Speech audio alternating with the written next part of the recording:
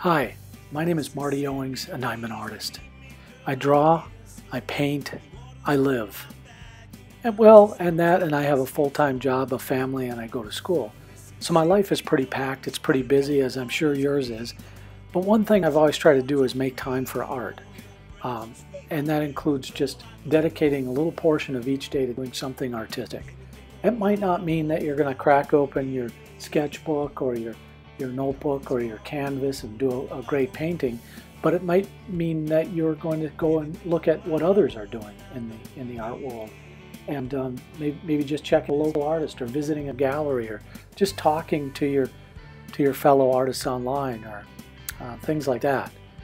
Anyway, these are some of the works that I've been able to create over the course of what I'll call my artistic journey, which has been quite a long one. And I like to share and give back, so I try to share techniques, supplies, my experiences with different types of pencils, paints, papers, and I've got all that at my YouTube channel, Owings Art. So you just YouTube/Owings Art and you'll find me there. I like to carry a sketchbook with me almost everywhere I go, and the reason I do that is because you never know when the moment's going to hit you.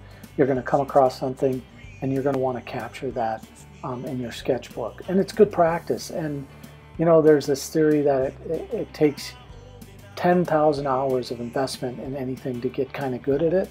And although that's kind of a theory for generally everything in life, I guess, one of the things I'll say is art is subjective. So if you pick up a pencil and you feel like it brings you joy or frees you in some way or calms you or helps you see things differently in the world, then that moment, that thing that you've done has really, I think, made you an artist and you've connected with the creative process in a way that is enlightening and helpful for you. So anyway, this video kind of shows the range of things I've done and things I like to do, including illustration and cartooning and sketching and painting as well.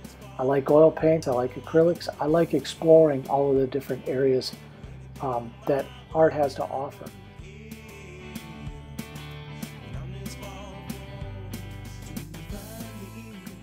I think there's just so much you can get out of art, not only as far as helping you improve what you do artistically, but just enlightenment and understanding of the human condition, and I guess maybe most importantly for the individual, you learn about yourself.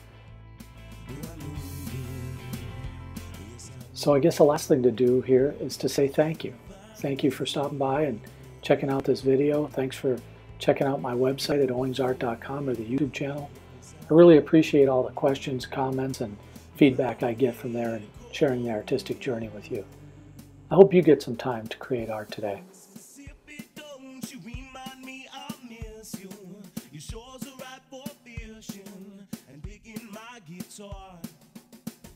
And Mississippi, don't you let 'em catch a string.